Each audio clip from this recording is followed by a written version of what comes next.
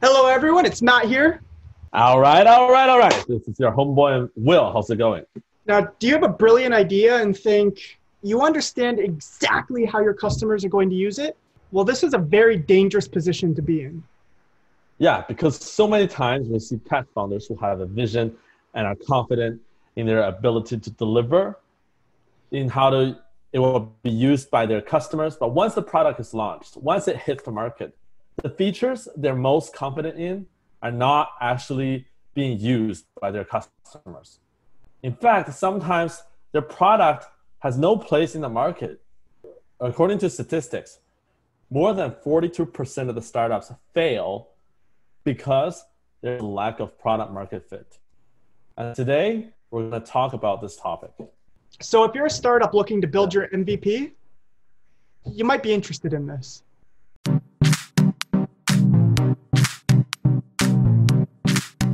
So MVP stands for minimum viable product, right? It is more sophisticated than just a prototype. It usually has a lot of features that are core to the idea behind your product. So it takes a decent amount of money and resource to actually construct the minimum viable product. Before you actually go into designing your product, your minimum viable product, you may want to first validate your idea. And one way to do that is to develop a landing page and use digital marketing to validate that idea. Let's say if you're building a really awesome project management tool, but you're not sure about that vision is actually going to be accepted by market. So a good idea is to develop, say, a landing page and post your ads on social media and target the people who might be our potential clients. In this case, it could be project managers, and see how they respond to it. See the uniqueness of your product can really make them interested.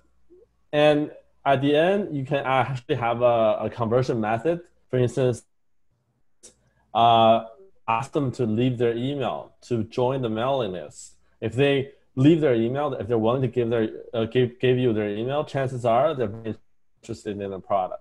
If you have a lot of those, then chances are, once you develop the product, you're going to actually gain a significant amount of market traction. Number two is you don't want to get too caught up in building the product right away. You want to try and build a prototype first so that you can test the market. Because if you build a product first, you might be really excited about the features you've incorporated, but the people you're targeting might just not be interested in using it. Or they might want to use it in a very different way than you originally imagined.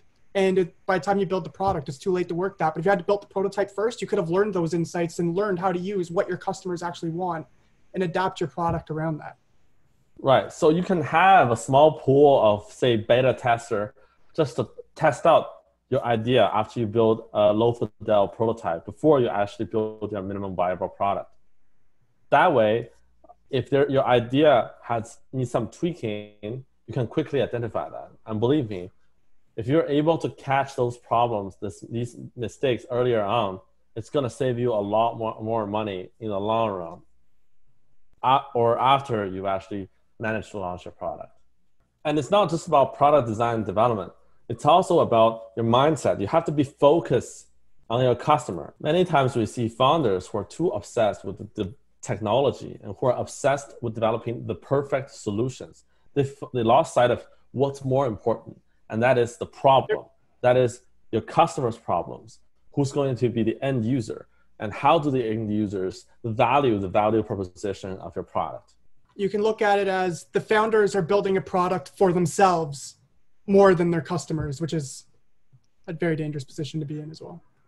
And usually these are detrimental to the success of a startup. So always train yourself to have the mindset to be able to empathize with your customers, with the end users. And it can also help you be more clear about your role as well. Are you a value add or are you a painkiller? Right. The ways to advocate yourself to your customers or present the message to your customers are going to be very different. If you're a value add, chances are there's other people in the market that have already had a solution that solves the problem. But your solution is going to be slightly better or slightly more advanced or offers more or possibly have better user experience. And it is very important for you to differentiate yourself from the other competitors in the market. It is very important for you to articulate a message that describe exactly why you are better than your competitor. But if you are a painkiller, chances are you are the groundbreaking product in the niche or in that field. In that case, you may want to focus on articulating and convincing your target market that your solution is going to accurately solve their problems. And once you're able to generate one or two successful use stories, then you will be able to scale very quickly. And most importantly, you want to be data-driven.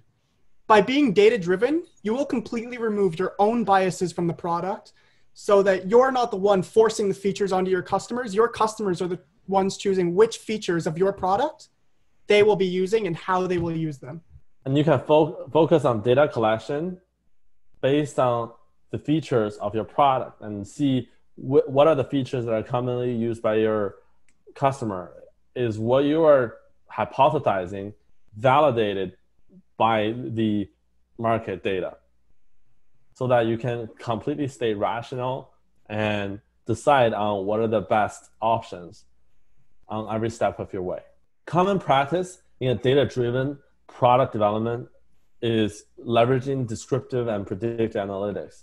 Based on the data that you gather, you're able to visualize those data and generate some type of reporting that can help you understand the results better. Some of the tools of data analytics include, for instance, Google Analytics, which can help you collect data, and Facebook Pixel, as well as some of the data analysis practice, for instance, using Python, Excel, or you can use Tableau. Those are some of the common tools that are being used by data analysts nowadays. So there you have it. Hopefully you found that helpful.